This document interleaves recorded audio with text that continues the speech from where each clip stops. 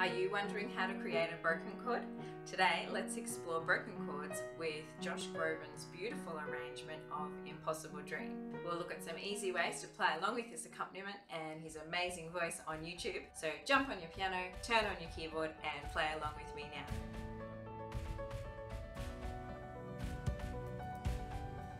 Hi there, I'm Kylie and we love to share easy tips and tricks to inspire students to learn the love of music here at our music studios.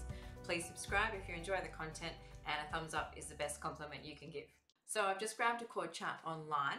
I googled ultimateguitar.com and then typed in Impossible Dream and clicked on Josh Groban. Ultimate Guitar do have transpose function, but this version was already in the right key of B major, so I didn't have to fiddle around too much. Now let's break down this progression for the intro. So our first chords start on B. Play the bass note, skip up in our left hand. And our right hand is going to wait for a beat before it comes in. Before we go to the D sharp minor. So once again, the left hand has the bass note of the D sharp, skip up.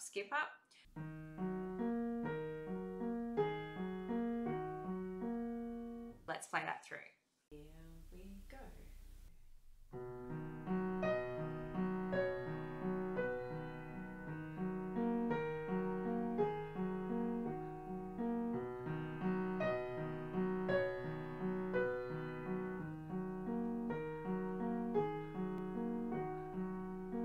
Let's move on to the verse now. We can block the chords or just play the bass note very simply out first.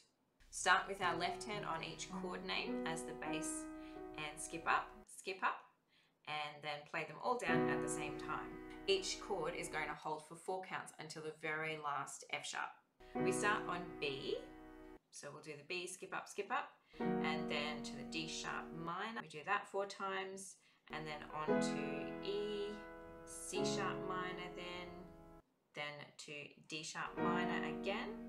Then for the next chord we only have E that we play for 3 beats. After our 3 beats we'll slip in a D sharp bass, or we could do the 3 little notes of the B chord flipped around. Then we have C sharp minor next. Then here is where our 2 counts change for F sharp suspended. We hold those for 2, then we do an F sharp, skip up, hold for 2 as well. Keep doing that version until you're super comfy with the changes. Then when you're ready to make it harder, we can ripple up the 6 notes twice.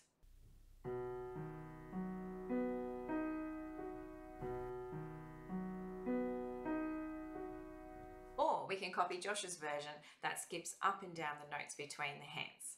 I'll show you that.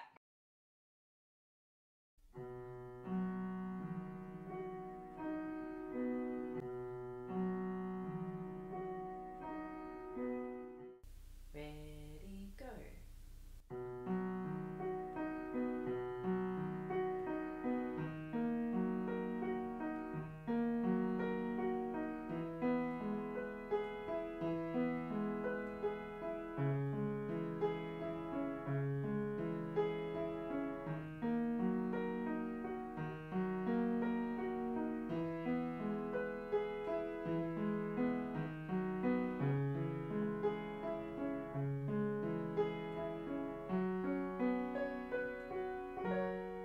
All of those 8 or 9 chord changes with the verse material will all need to be run through twice to match Josh Groban-his version that I'll link to below.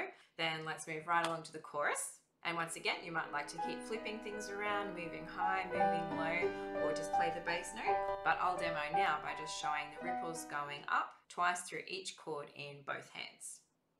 So we start with the B, and we have 4 little ripples on those again, 2 in each hand. Then up to the G sharp minor.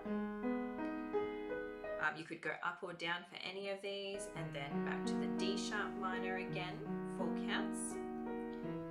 Then on to E for 4 counts. Then G sharp minor for 4. Then slipping down to the G for another 4. Then we only have 2 on the B, then 2 on the G sharp minor, and then 4 again on the ripples. Okay, now a run of the chorus. Ready,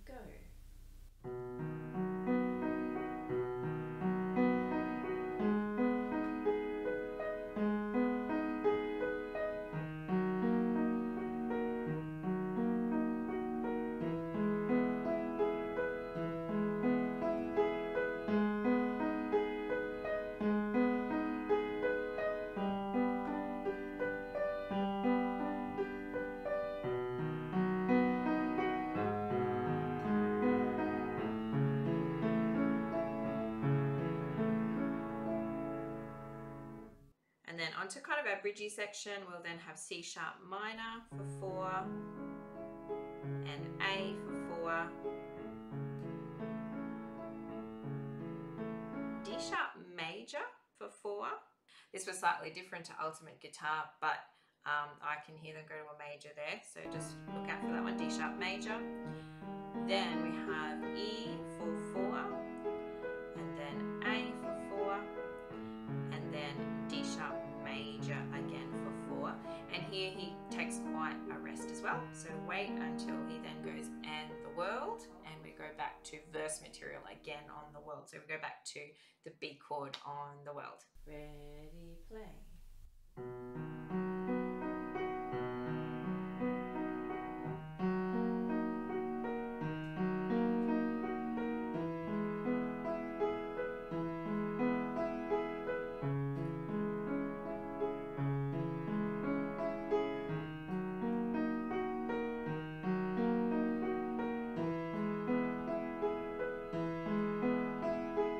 And now let's block out some chords for a big ending.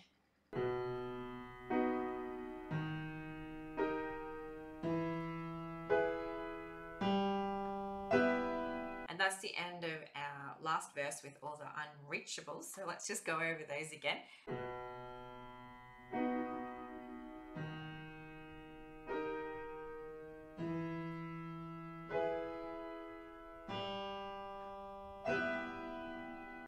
And then we flow straight into an instrumental.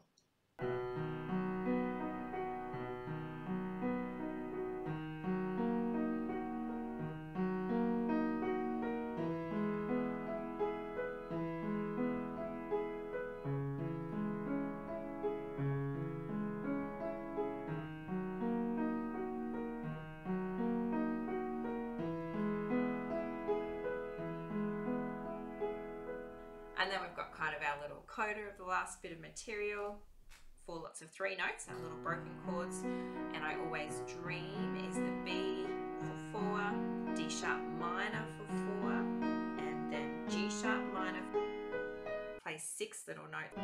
The last little E chord, just play 6 notes and then hold, hold, hold until then he sings star, and we come in after that with our little outro.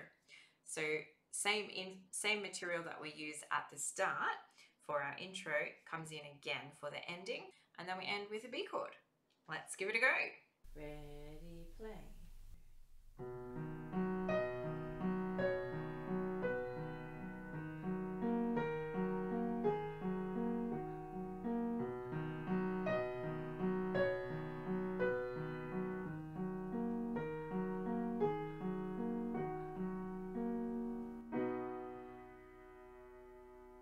Well, thanks so much for joining me today and staying to the end. Please subscribe if you haven't already, as this will really help me out, and happy music making. Bye.